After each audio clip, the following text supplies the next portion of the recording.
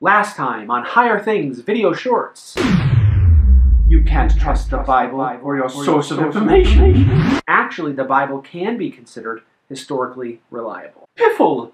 The New Testament was written long after the time of Jesus, and who knows how many revisions the Bible has gone through since it was written. It's doubtful that the Bible you hold in your hands today is anywhere close to the original. Well, if what you're saying is true, that would be a problem, so we should test it. Yes, but how? It's already been tested, actually. When you judge the ancient manuscripts that we have from the New Testament biblical writings with the same standards used to judge other ancient writings, it shows just how reliable these texts are. I'm intrigued. Well, the first is the bibliographical test, and it has two parts, the time gap and the number of manuscripts that we have today. So the time gap is the amount of time between the date that the manuscript was originally written and the earliest copies that we have today. Now, the entire New Testament was written by the end of the 1st century. Poppycock! It was written much later than that. The Bible wasn't even completed until the 3rd century. While the earliest manuscripts that we have for some fragments of the New Testament texts come from as early as 114 AD.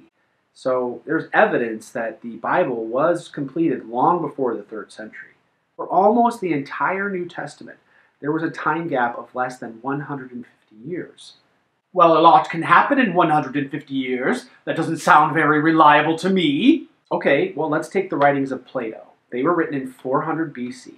The oldest manuscripts that we have are from 900 AD. So that's a time gap of 1,300 years. And yet, it's an acceptable time gap. Caesar's Gallic Wars has a time gap of 1,000 years, and Homer's The Iliad has a time gap of 400 years. All of these writings pass the time gap test. They are seen as historically reliable. How many ancient biblical manuscripts exist today? Well, for the New Testament, there are over 5,000 copies in existence today, mostly because Christians recognized these writings as scripture and immediately started copying them down as soon as they received them and started circulating them throughout the church. How many copies do we have of Caesar's Gallic Wars? 10. So, Plato's writings? 7. The Iliad? 643. Aha! That still pales in comparison, doesn't it? I dare say it does not matter. Well, it does help us to know that we've got an accurate account of what was written by the apostles and received by the early church, and this comes very soon after Christ's resurrection and ascension.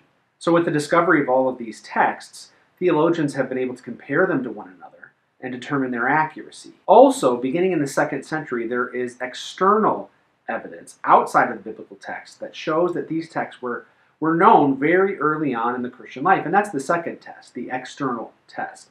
The early church fathers quoted the New Testament abundantly. Their quotations from the early church fathers were so numerous and so widespread that almost the entire New Testament could be reproduced from their writings alone, even if none of the New Testament manuscripts had ever been discovered. But none of that proves that the Bible is God's word, or even that it's true. Yes, you're right, but it does show the historical reliability of the text that we have.